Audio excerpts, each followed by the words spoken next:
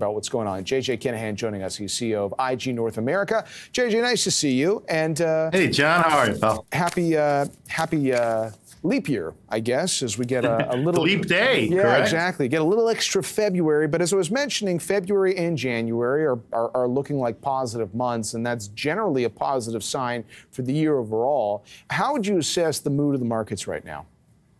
Well, you know, it's the mood of the markets has obviously been a really good one so far this year. It's hard to argue with success. You see what happened since October, and it's been steady buying. And what's really interesting to me, John, is it's kind of the rally that nobody truly loves. And what I mean by that is you've seen this rally in Bitcoin. Everybody's talking about Bitcoin, et cetera. And outside perhaps a stock like NVIDIA and maybe the Magnificent Seven in general, you really haven't heard as much talk about the market overall. You know, you and I have been doing this for a long time, and you think about all the times that people say the market's frothy. It's usually frothy when you go, you go have a drink or you go to a cocktail party or for coffee, and everyone's talking about the markets. I don't get that sense that that's what's happening right now. In fact, it's still amazing to me how much nervousness there is around a market that just continues to climb and climb slowly but surely, making its way higher week after week. So that's helpful context, because these are the kinds of things we're talking to strategists about when it comes to which parts of the market people might be gravitating towards. And I just highlighted we have more bank earnings in Canada today. But, financials, this is one of these areas as an investable area, particularly in the U.S., that a lot of top strategists keep talking about, looking at the, value within that sector versus, let's say, big tech. Now, you've been watching a few trends with one of the bigger banks on Wall Street, and that is Citigroup. What'd you come away with?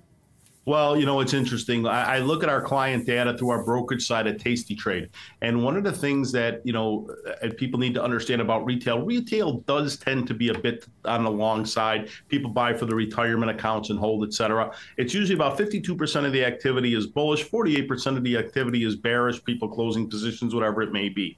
I look at a stock like Citigroup, and as you know, and you've reported on in the past, they're going through this tremendous restructuring at the moment, really streamlining their businesses.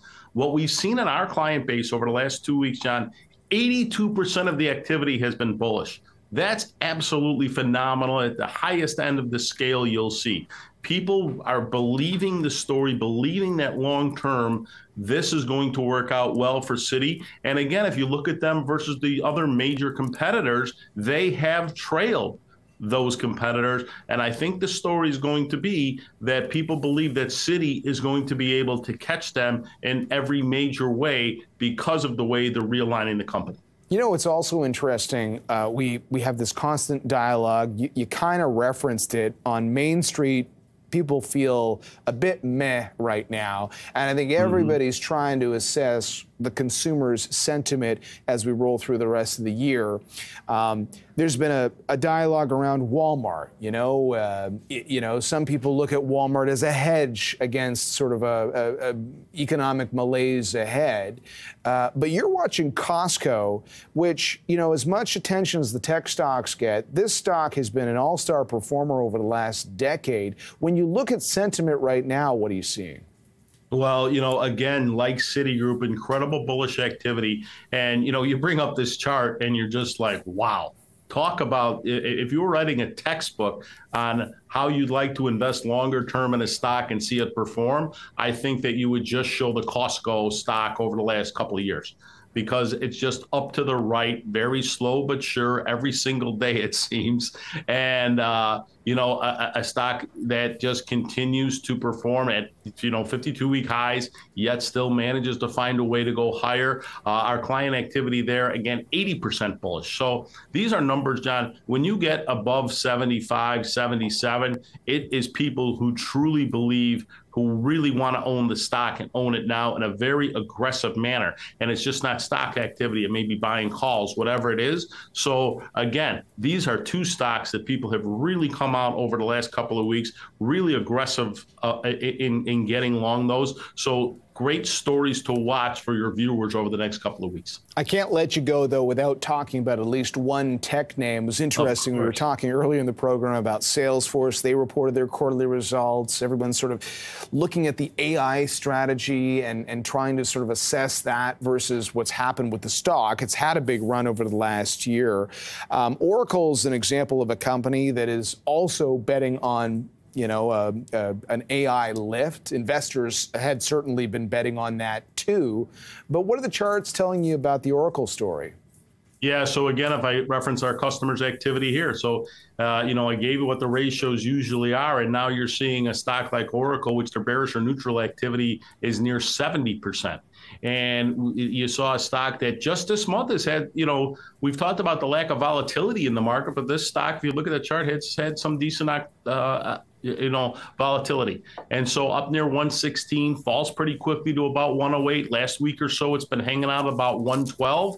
And what we've seen as it got back up here, sellers just coming in from the retail side.